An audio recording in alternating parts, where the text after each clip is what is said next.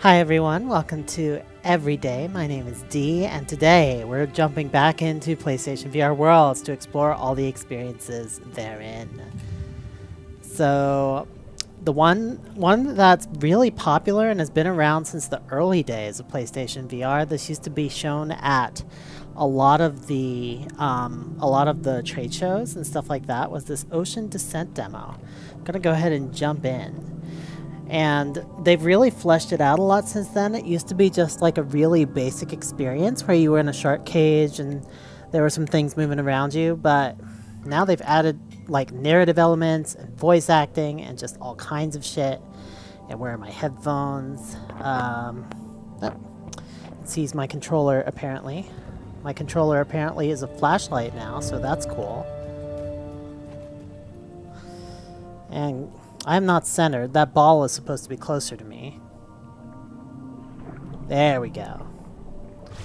So you just hold the options button, which is this button like above the square, to recenter at any time, which is really convenient. It's nice to have a dedicated button for that. And I want this on the left-hand side so that these headphones will work as designed. You usually want the wire on your left-hand side. Alright, I am good to go. Let's take a dip in the ocean. Got some nice water sound effects going on. Everything looking good, everything looking good. Let's launch. Get my controller wet. Shake it dry. Okay, let's go. So if I hit learn more, what does it tell me? Descend through the layers of the ocean and experience incredible marine life all around you. It can be played seated or standing. I will be playing it seated.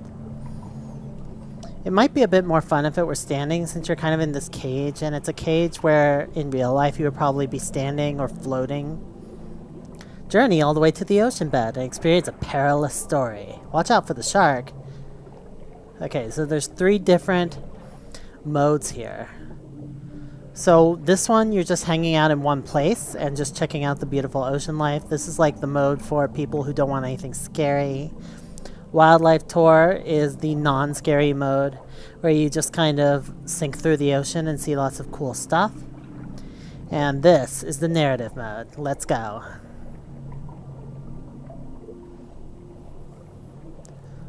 Particle effects are so pretty in VR. Always, always. Alright, let's go.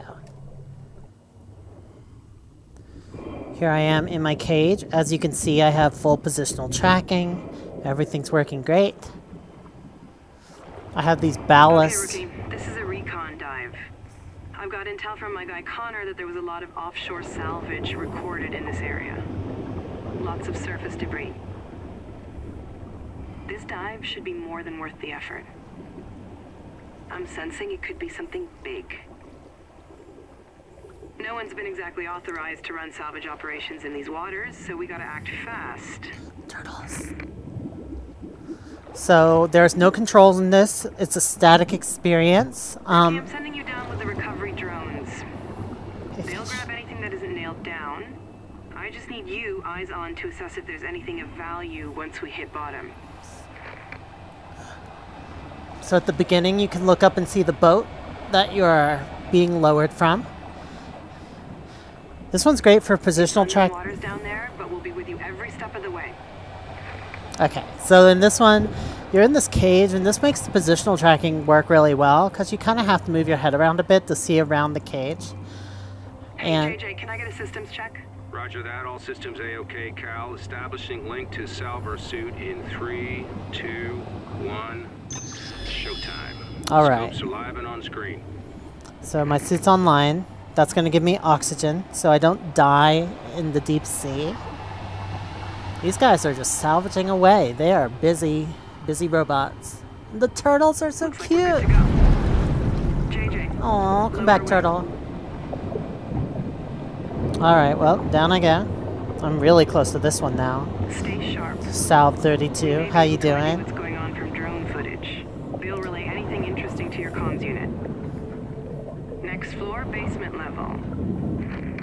Bye-bye, turtle.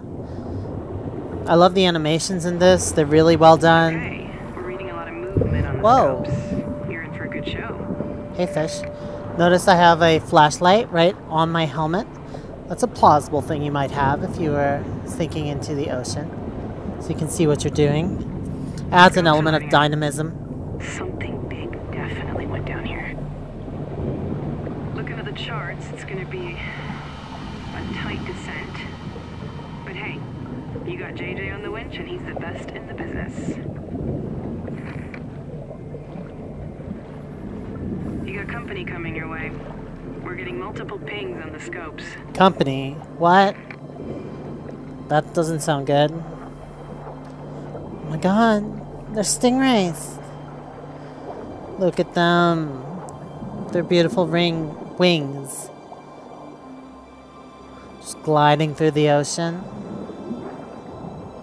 This demo is so pretty. This is a great, this is a great first demo for a lot of people to check out the power of VR. Just to feel these big things moving past you. I'm not sure how I feel about the effects. Like, the lighting is not necessarily the best. And the water can feel non-water-like sometimes. Like, you're just kind of looking through, like, blue-colored air. But it's still, it lets you get stuff really close to you, like the cage and the animals that come right up to the cage. It lets you feel like you're in this otherworldly place you wouldn't be able to access otherwise. You've got control over this light, so you have a limited degree of interactivity, even though there's no controls. That makes it really easy for anyone to pick up and do, without having to understand how a gamepad works or whatever. Something big definitely went down here, and it looks recent too. Connor, where the hell have you sent me this time? School of Fish. I wonder if that's algorithmic scoring. For a moment, Cal. What? Something's moving around down there. That must be my seismometer. Okay, so there's some kind of trouble going down here. Things are getting darker, setting the mood for trouble.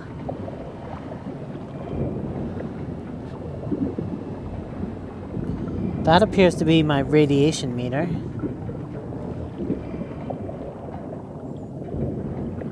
I really like how they added these controls. You may have to breathe in. It's gonna be a tight fit. Keep your eyes open, watch the cables, and don't swing the cage around. You got that? What if I do? Steady on that winch. This is seriously risky, but it's the quickest way down. Whoa! Guys? Guys. Shit. Okay, things just got very dark and cold. You guys are gonna kill me. What are you doing up there? Oh my god. Oh my god, it's a jellyfish. Bioluminescence. So pretty. Where are the others? I've seen this before. I know there are more coming. Where are your friends? Hey guys. Oh, they're just appearing out of nowhere. Whoa, they're all under me.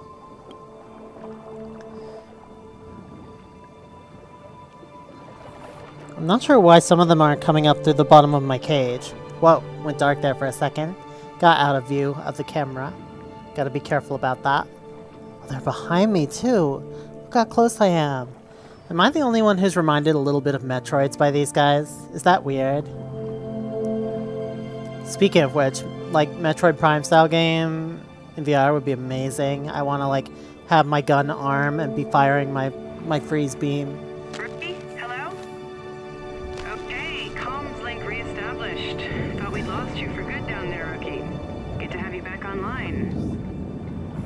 You guys suck at your job. Any minute we'll be clear of the cave. Those jellyfish just blinked out above me. Can you get the cage lights back? Woo! That's better. Whoa! Crabs! What the? I love this part. Where in the hell did that come from? It's not on any chart I've seen. No wonder Connor was so damn cagey. JJ, any ideas on the origin of that vessel? None, boss. There's no signature coming from her, and no report of anything that large going down in this sector. Guess we better take a damn good look at her then. Well, she's definitely military. Oh, shit. This is recent. That's not good. In which case it won't be long until we've got company. There goes my radiation meter. So... Geiger counter just lit up, Cal. Okay, kill the damn klaxon. Rookie, this is really hot. We haven't got a lot of time, but your suit will keep you safe for a while. I wonder if there's like... So we finally hit the jackpot and she's a damn nuclear sub with no known origin. Great. Just great. Looks like Connor's got us doing his dirty work. Okay, Rookie, let's hustle and get as much intel as we can on this wreck. I'm not walking away with nothing. Look how big this thing How are we doing on max is. dive time? Dive time's good, Cal. Radiation could be more of a There's my problem. depth. I'm like, whoa, shit. The seismometer just lit up again. That's not good. Okay, keep an eye out for falling debris. We don't have a lot of time. Oh, Keep your eyes shit. peeled for anything of interest. The drones will take care of the rest. I'm getting a strong heat signature off something down there. Could be the radiation source. I don't think it's the radiation source. Although it's very cool how the radiation is making these steam vents. I like that. That's like how nuclear power plants work. Like the radioactive stuff like heats up the water and then it goes through like steam turbines. That's how they make power with that.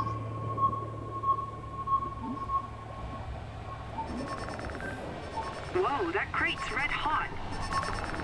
Whatever the hell's in that container. Jesus.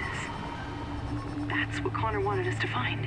Why are you guys just leaving me down here in the middle of all this uncontrolled Let's not set radiation? anything off down there. We need whatever it is in one piece. Let's get it topside and see what we have. I got a feeling we're not the only ones after that crate.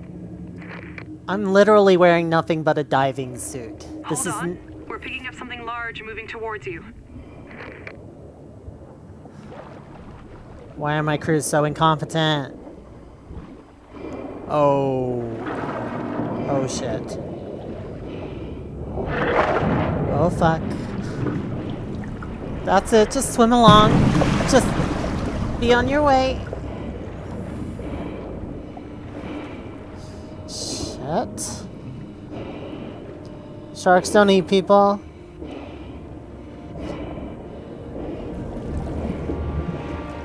Ah! That's my oxygen. You don't even breathe oxygen. What's your issue? Holy shit. This thing is huge. It's like as long as a car. Okay, good. They're getting me out. They're getting me out. That was close.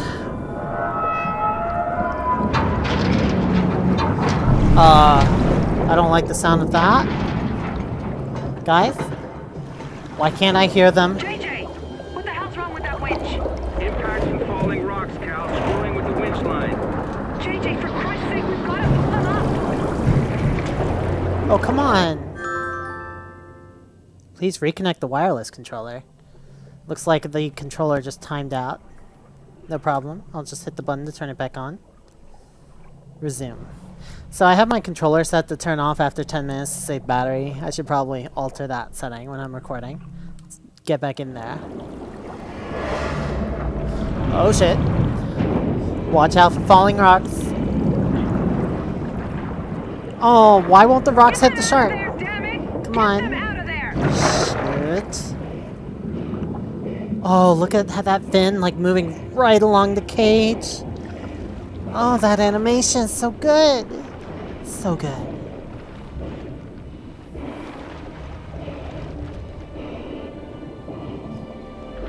Why is the shark coming after me anyway? Shit. Dude, not cool. Oh, fuck. Oh, fuck. That's my light. You cannot have it. Shit.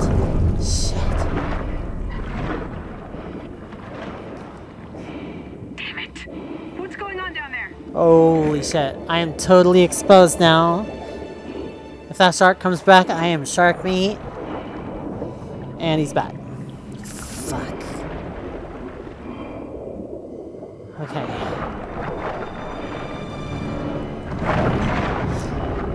Incidentally, this is one of the few examples, good examples of a real-time rendered story experience that I've seen that are totally passive. Another good example is Sense of Pace. Shit! Okay, I'm cool. I'm cool. Okay, they got the winch fixed. I'm moving again. Sense of Peso is another really good example. It's kind of a real-time rendered music video that goes through the Land of the Dead. It's very cool. That's come out for the Oculus Rift recently. Shut!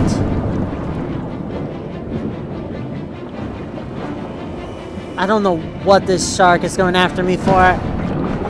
Whoa. No, no, no, no, no, no!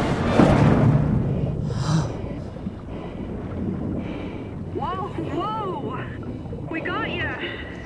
Along with a container full of trouble. That was close. How about that for your inaugural flight? This was my first time doing this. Anymore. Damn straight. Whew, hell of a first dive, kid. Cal, radar just picked up something inbound on our heading. Oh no. Looks like we've got company. And I have a feeling we have what they're looking for. Connor, what have you gotten me into?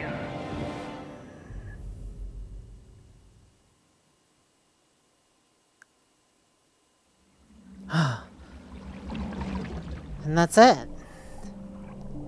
So that was the basic scary shark encounter dive.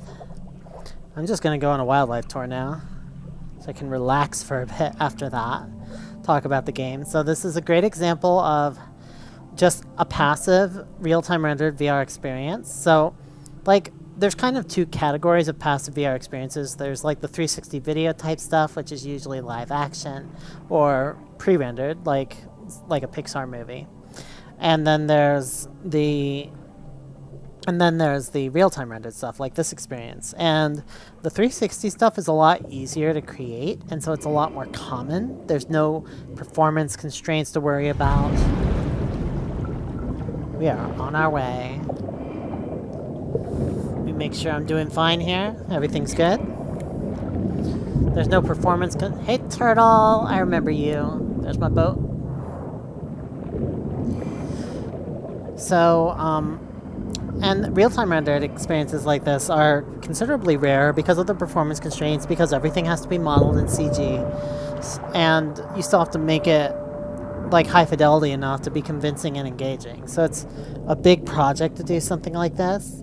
A lot of ways a bigger production than just slapping down a 360 camera and then like recording some event. And like a 360 live action recording is always going to appear realistic, whereas to make a computer generated scene feel realistic is a lot of work. Like it's so hard just to make things feel like the lighting is right and like they look a little bit dirty like they would in real life. It's a big challenge. Like notice how they had to put this rust texture here on this bar, how they had to add all these little details, how they had to have all the little bubbles, how they have to have like the dust coming off things, and have... I actually haven't figured out yet if these fish schools are, if their animation is pre-recorded or pre-generated, or if they're doing it in real time based on schooling algorithms. If they did that, that would be awesome, but I kind of doubt it. Save on the CPU.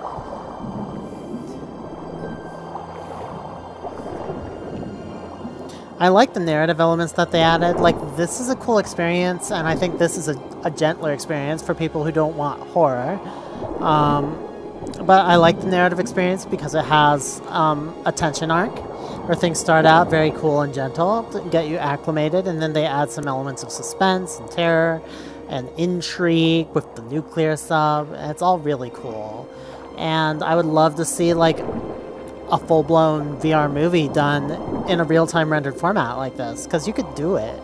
Like, some good actors, some good real-time rendered models. Notice that they completely eliminated the models of the people from this experience, and that saves them a lot of trouble, because people are really good at identifying when people don't look right, because we're people and we're good at that. But we are not so good at identifying, like, when does a shark not look right? When does a stingray not look like? When does a turtle or a nuclear sub not look right? We don't know. We don't live in the ocean. So they can get away with a lot just by leaving the people up on the boat and having them talk to us on the audio link.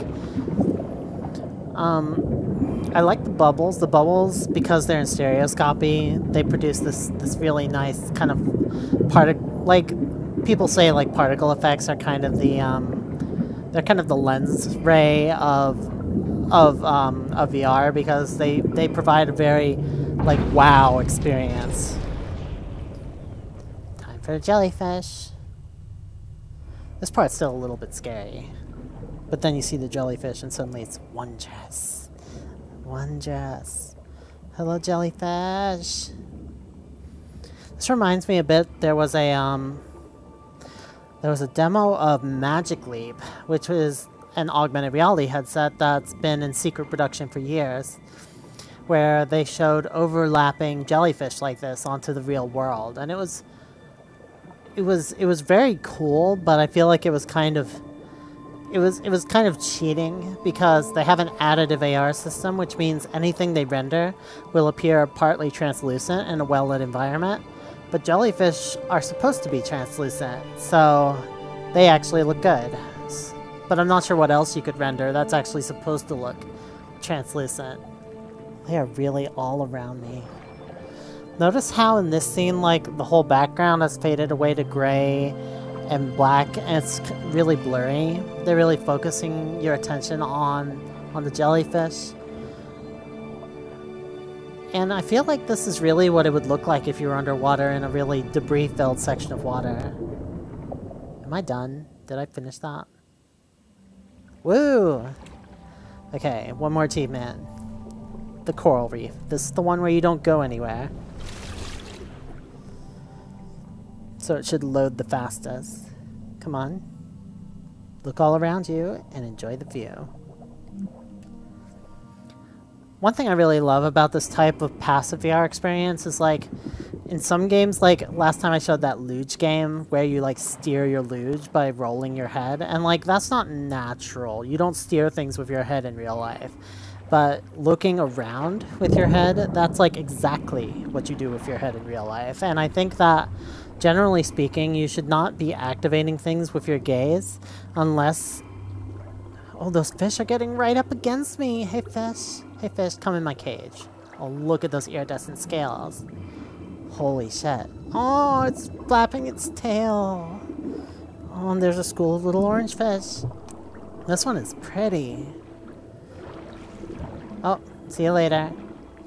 What was I saying? I was saying something about... I don't remember now. It's fine. Oh yeah, I was saying how, like, I feel like, generally speaking, like, you should only be using your head in a VR experience to look around. So I'm not a big fan of, like, gaze reticles to select things. I would prefer to be using motion controllers or a gamepad or something else to do that. Although they are very precise and very fast and efficient, so it can be fine for, like, a browsing experience. But when you're immersed, you really don't want to be using a gaze reticle just to select things.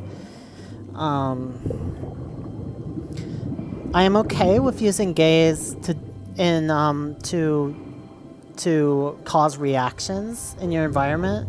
Like if there's a person and they react to, like, how when you look at them, when you look them in the eyes, or how you look at them, or if you're looking away from them and that affects their behavior, that's like a realistic thing. That would really happen in real life. People react to when you look at them or when you don't. Anyway, so this has been Ocean Descent. I've got all the achievements. I'm done here. This is a very simple, very minimal, passive VR real-time rendered experience. And it's still one of the most beautiful experiences on PSVR, in my opinion, that I've seen so far. I think, and it's probably one of the most realistic as well. And it's very accessible. It's the kind of experience that anybody can do. So it's a good introduction to the platform. It's not as interactive as some of the others, like the what was it called? The ball game, which involves a lot more kind of action, a lot more competition.